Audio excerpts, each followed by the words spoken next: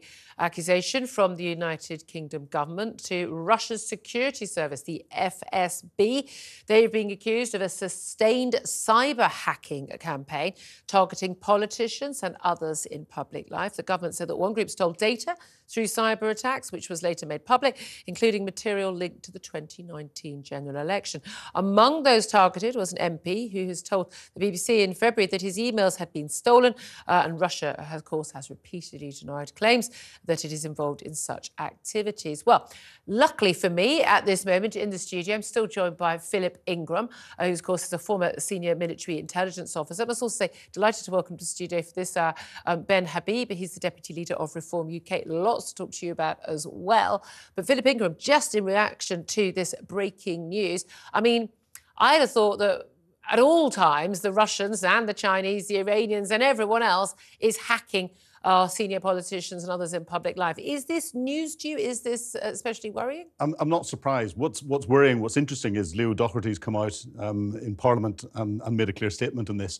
And he's blamed a particular organisation, the Star Blizzard Group, which is a cyber criminal group linked to Centre 18, which is the controlling element from the Russian security service. Now, Russian security service do carry out cyber attacks around the world. They're not their foreign intelligence service. That's the SVR. And the GRU is the other organisation that carries out cyber attacks around the place. But not surprised in the slightest. And I think it's important that this comes out prior to all of the detailed discussions going on around the UK's general election, because they will be trying to interfere. Well, indeed. And, of course, Leo Doherty is a Foreign Office Minister. He's made this statement in Parliament.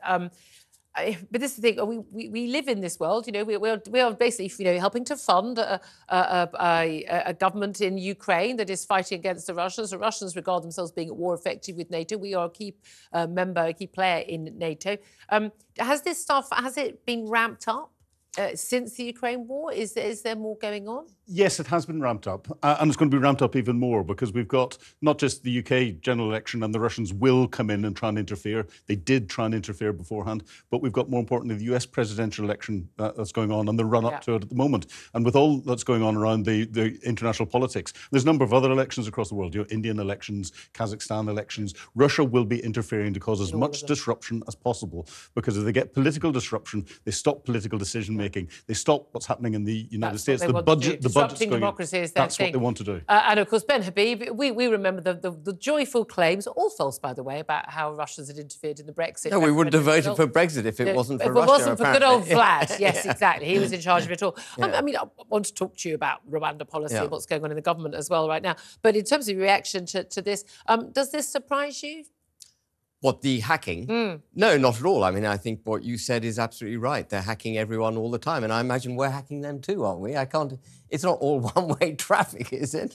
We've got, and it has been admitted, an offensive cyber capability that is looking at helping to defend the UK. And the US have got that. I'd be desperately disappointed if we're not hacking them. We do to them what they do to us. It's often when we hear those things, I was thinking, we're not doing that? I know, why not? When we hear stories about sort of, you know, this is now outrageous, there's been an attempt on some horrible foreign despot, some tyrant's life. It's outrageous. The British Film Forces, Secret Service has been involved in this. That was terrible. I'm thinking, I'm hoping they are going around murdering tyrants. I mean, I thought that's what we paid them to do. I've been watching telly for years. This is what they do.